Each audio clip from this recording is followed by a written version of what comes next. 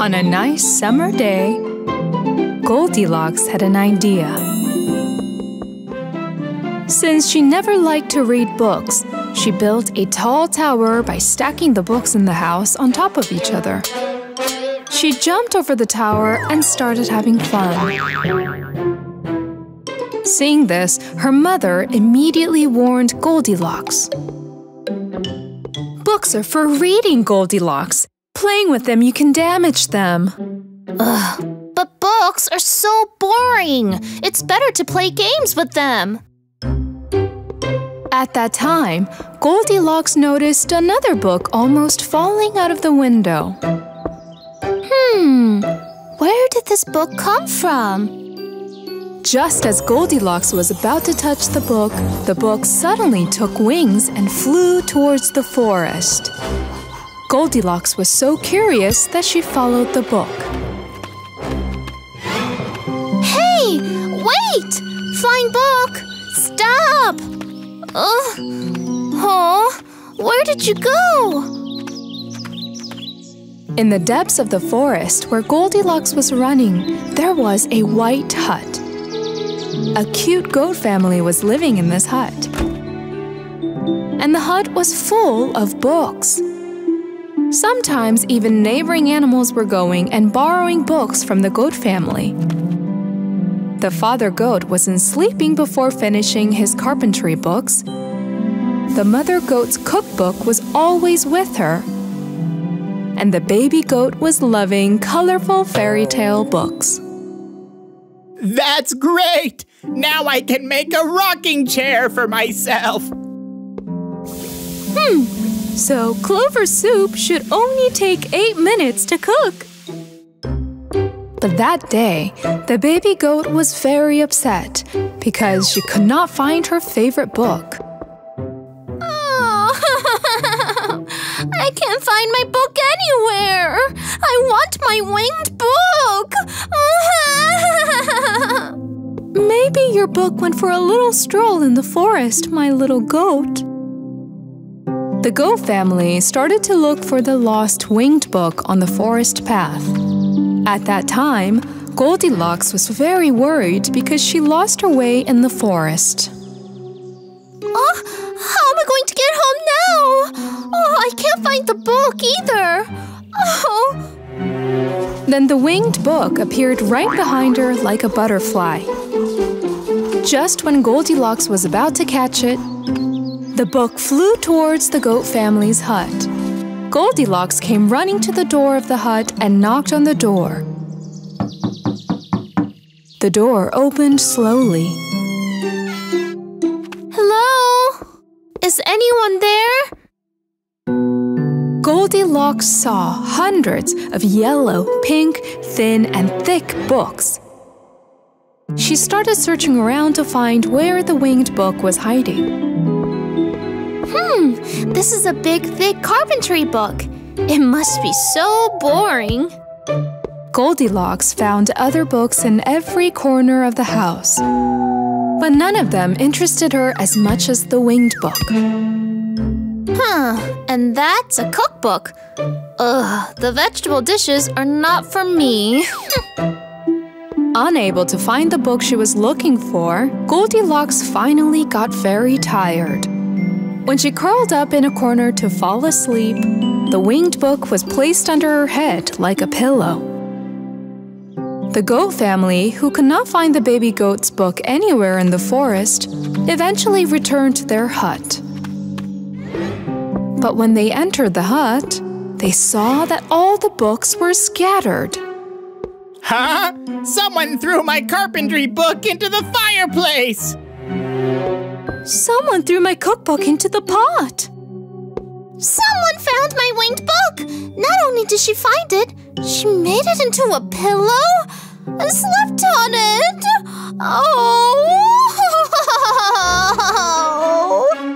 When the baby goat cried, the mother and the father goat came to her immediately. They were very surprised to see Goldilocks sleeping in a corner. Who is this person? Why did she scatter our books? Look at those wrinkled pages!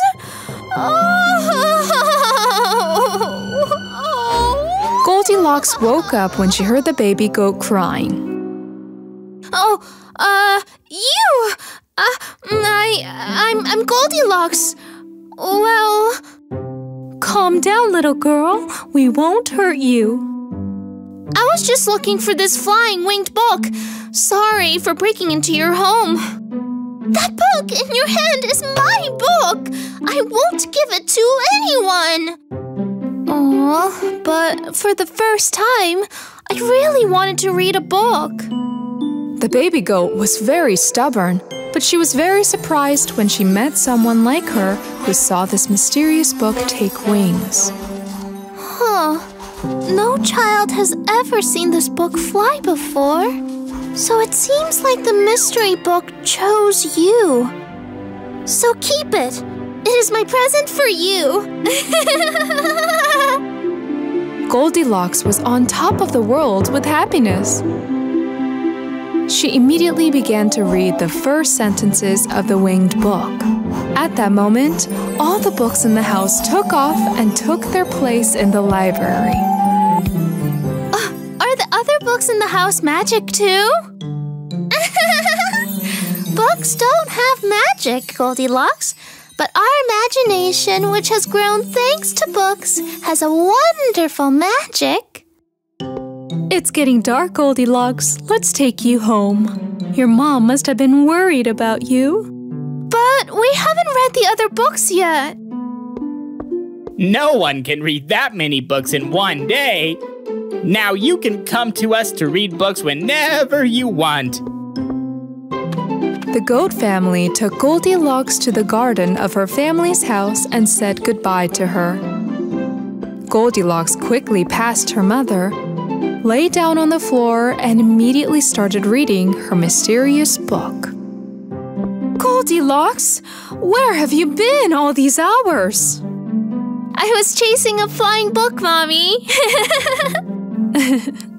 Do the books ever fly? Yes.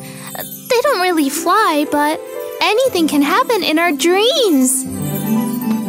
From that day on, the baby goat and Goldilocks became book friends. Sometimes they lent each other books. Sometimes they met to read a book together and had a dream. Thus, these two friends realized that the mystery of the books can be discovered by dreaming. And one day, our dreams in the books will come true.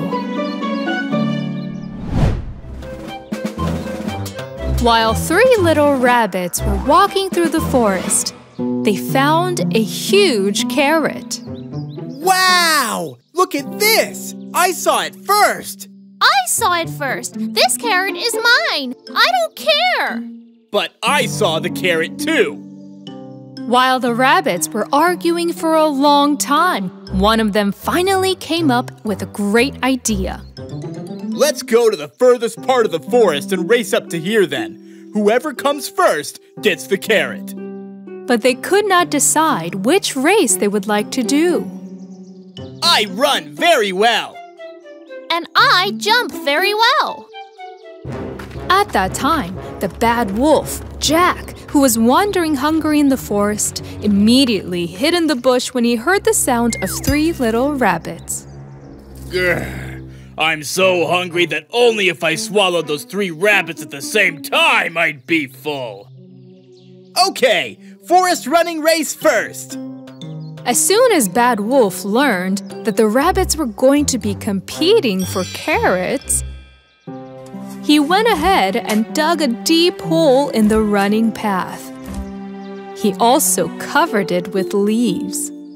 No rabbit can escape from my traps. Ha ha ha ha ha! A little later, the three rabbits started a running race. Each of them rushed past each other. It was not clear who was ahead and who was behind. The big bad wolf Jack, who saw the rabbits running towards the trap, was watching them curiously. All three of you will fall into that pit! Ha ha ha ha ha! But the rabbits passed over the trap so fast that they left a huge cloud of dust behind them. The wolf who came and looked at the trap was very surprised because the trap was still intact. Huh? Why didn't the rabbits fall into my trap? Jack took one jump on the leaves to control the trap, 2 jumps, and the 3rd time he fell into the pit himself. No way! I fell into my own trap! While the wolf was trying to get out of the pit, the 3 little rabbits raced to jump the furthest. Remember, we will jump by following the direction signs to the carrot. Just as the race was about to begin, the 2nd rabbit got a thorn in her foot. Oh! But I can't jump with that thorn! Oh! While her rabbit friends helped her, the evil wolf Jack changed the direction signs for the carrot. Jump into the swamp and I'll eat you up with great appetite. You little cute rabbits! Grr! Jack set out for the swamp before the rabbits. Meanwhile, the 2nd rabbit finally got rid of the thorn in her foot, and the jumping race began. Each of them was jumping further from each other, following the direction signs. After a while, they came to a crossroads. There were carrot direction signs on both sides, and they were very confused. Are we going to go left or right? I guess left. No, right! The rabbits decided to continue on the left side of the road. Meanwhile, the bad wolf spread the sticky honey he stole from the bees on the rock in the middle of the swamp and began to wait for the rabbits curiously. This will be your last jump, bunnies! Ha ha ha ha!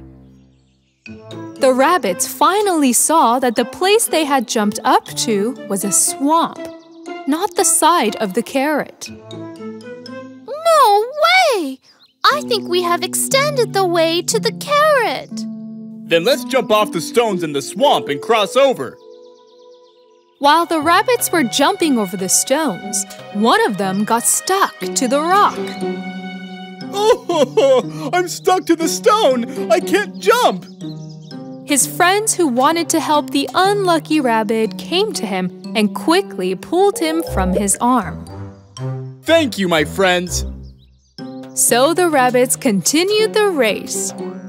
Bad Wolf Jack, whose hands are covered in honey, was attacked by bees while he thought he was going to catch rabbits. Help! He fell into the swamp while running away in fear. Oh, ouch! I'm sinking! Help! The rabbits finally came to a riverbank for the 3rd race. I know swimming very well. Watch how I will be the first. While the rabbits were talking to each other, Jack had another plan. He placed a crispy lettuce just where the rabbits would land. He took a long net in his hand and climbed the tree. While the rabbits are eating lettuce, I'll catch them from here!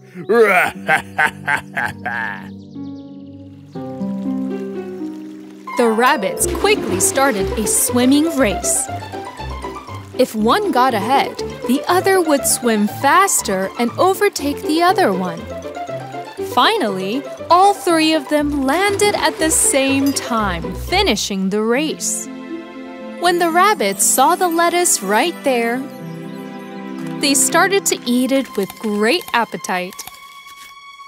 Just as the bad wolf was about to catch them from the top of the tree, one of the migrating storks got caught in Jack's net and flew away with him.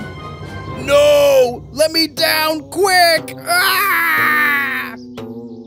The rabbits finally got very close to the big carrot, and they started running towards the carrot for the last time.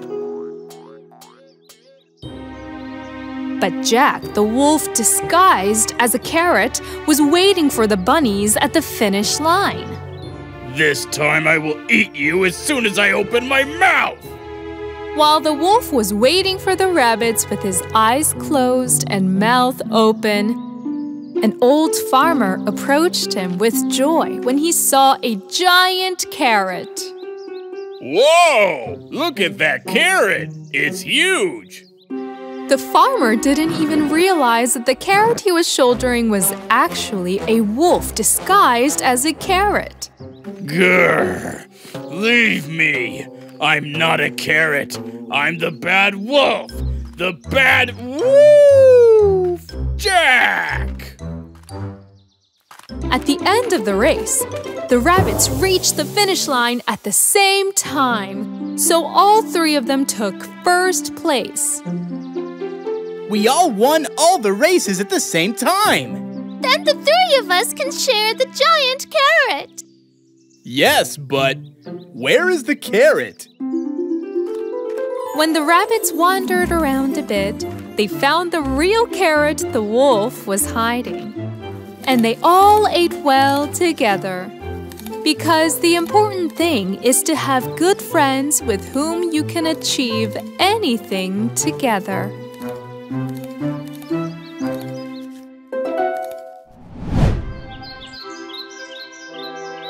Once upon a time, in a little cottage in the woods, lived a mother goat and her little goats leading a happy life. The little goats were very cute. They all were like toys. Mother goat, like all mothers, loved her little goats very much. She protected them from all the wild animals in the forest. One day, before she left the house to find food in the forest, she called her little goats next to her and... My dear children, I am going into the forest. Do not open the door for anyone. If the wolf comes into the house, he will eat all of us alive. He's very shifty. He will disguise himself into different shapes and try to fool you.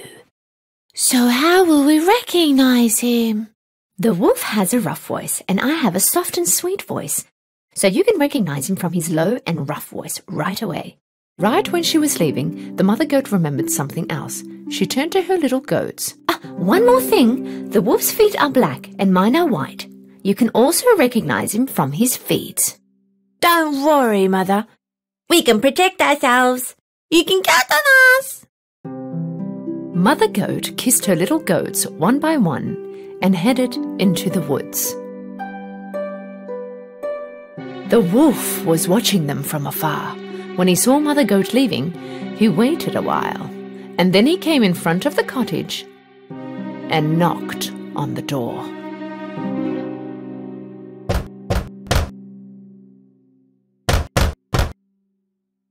Who is it?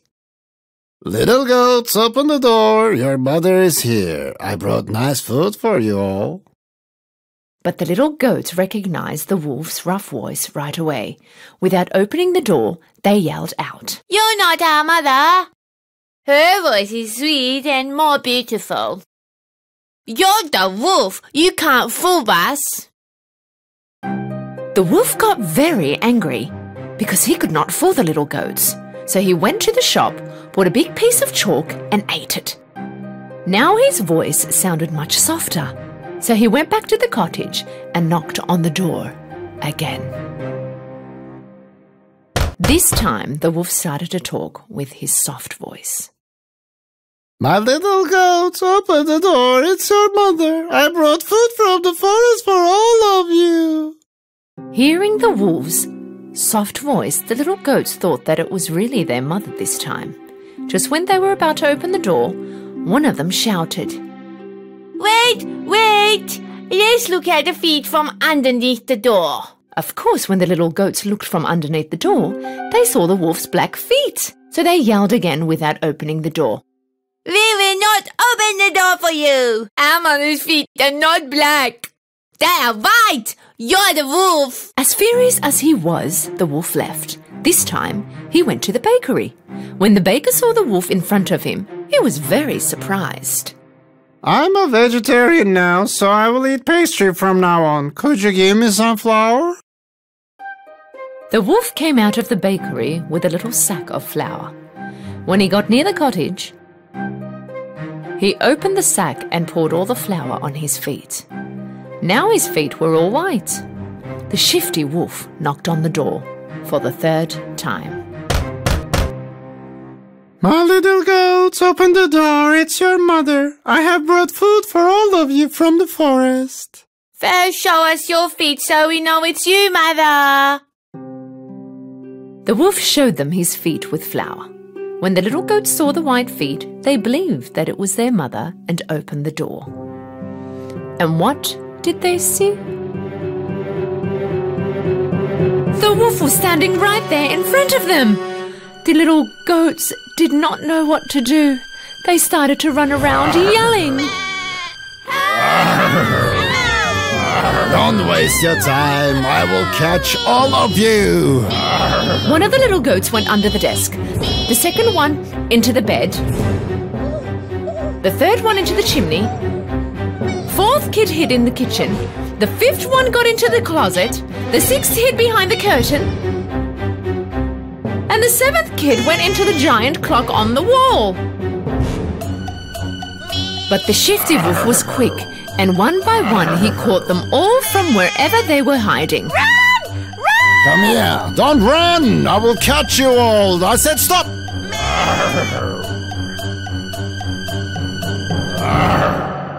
The only one he could not find was the one hiding in the clock. He was already full, so he gave up on looking for them and head out. There was a big yard a little further from the cottage. The wolf lay under a tree on the yard and started to sleep, snoring.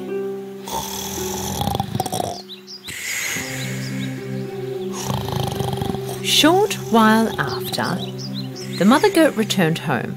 When she saw the door open, she knew something bad had happened and started to scream. Oh, my little goats! When she entered the house, she was shocked. The tables and chairs were all upside down. Curtains were torn. The beds were all messed up. The pillows and sheets were all on the floor. Mother Goat looked for her little goats but could not find them anywhere. She started to yell out their names one by one, but not one answered. Finally, it was time to call the last one's name. Only then she heard a high-pitched voice. I'm inside the grandpa clock, Mummy! Mother Goat ran to the grandpa clock and took her kid out of there. Mother Goat and kid hugged. The little goat started to tell the story, crying. The wolf came in disguise and we thought it was you and opened the door. The wolf ate all my brothers.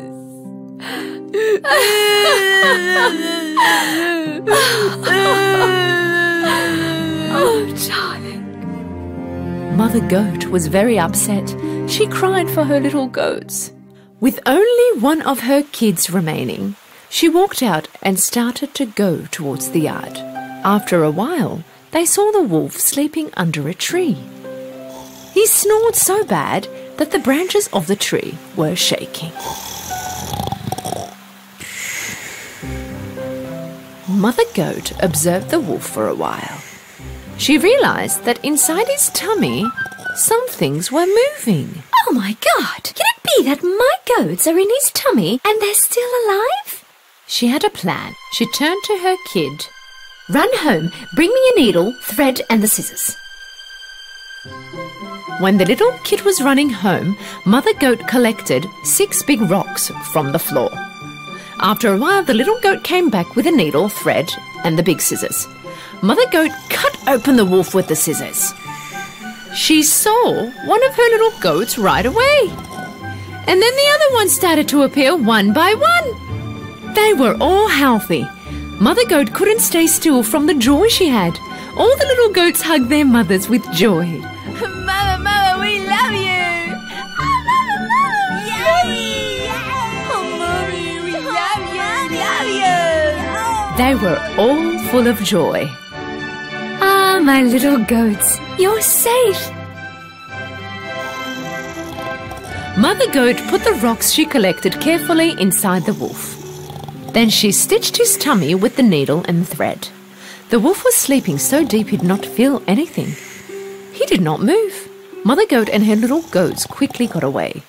When the wolf woke up, he stood up. His tummy hurt really bad. He thought to himself that it was because he ate too many goats. Because his tummy was full of rocks, he got really thirsty. He came next to the river to drink some water. But when he was walking, the rocks were hitting each other. My tummy feels so heavy and full. It's as if all the goats I ate turned into rocks. He wanted to kneel down and drink some water. Due to the rocks being so heavy, he lost his balance and slipped into the water. Oh! Help! Help me! I'm drowning! Help! Yelled out for help, but no one helped him. He could not bear the weight of the rocks anymore and went under into deep waters. When they saw what happened, Mother Goat and her little goats ran to the river. The wolf is dead! Yippee! The wolf is dead! The wolf is dead! Yippee! Hand in hand, they all started to dance and jump around. From that day on, Mother Goat and her 7 little goats had a peaceful and happy life in their cottage in the forest. Once upon a time, there was a diligent laundryman in a village far, far away. The laundryman had a tiny house and a barn behind his house, where his beloved donkey and horse lived. Oh, what a tiring day yesterday was. Whoa, horsey. If anybody's tired, it's me. Hee-haw! I'm carrying the whole load. Maybe, but I'm carrying the laundryman himself. Hello. Come on, hope you got some rest, 'cause it's time to hit the road. Every morning, the laundryman loaded up the donkey with all the clean laundry that he had washed the day before. Then he mounted his horse and set off for villages far away to deliver their laundry back to them. All through the day, he delivered clean clothes to people and took the dirty ones. However, the donkey often grew tired because he carried all the laundry and was usually exhausted by the time he got back to the barn. He would eat and then fall asleep immediately. What are you doing, donkey? Sleeping already? I could go for a run around the barn. Of course you could. You are not the one who had carried all that heavy laundry. The laundryman woke up early the next morning and washed the dirty laundry he collected yesterday. Yep. Now that I'm all caught up, I'll go to the village and collect more dirty clothes. The laundryman took his horse and donkey out of the barn and set off on the road. I've come to get your dirty laundry. Ah, glad you're here, laundryman. Here's the dirty laundry we've been collecting all week. Thank you, ma'am. I'll get your clothes back as soon as possible. The laundryman knocked on the doors of all the houses in the village. He collected a lot of dirty laundry from almost 15 houses, and he put the whole load on the poor donkey. Hee-haw! Hee-haw! These are too heavy. That day, the laundryman walked beside the donkey so that the loads would not tip over. But the donkey was exhausted. His legs gave out, and he fell down in the middle of the road. What happened, donkey? You're very tired, aren't you? We'd better get some rest here. The laundryman laid down under a tree to get some rest. Hee-haw! Hee-haw! Hey! What do you want? I just wanted to say that today my load is heavier than usual. Couldn't you just help me a little? Sorry, donkey, but it's not my job to carry laundry. The laundryman finally stood up and they were all on their way again. They took a few steps, but suddenly the donkey fell to the ground again. Hee-haw! Hee-haw! Oh, my poor donkey. Sorry, I made you very tired today. Come on, drink some water. The laundryman took all the laundry off the donkey and put them onto the horse's back.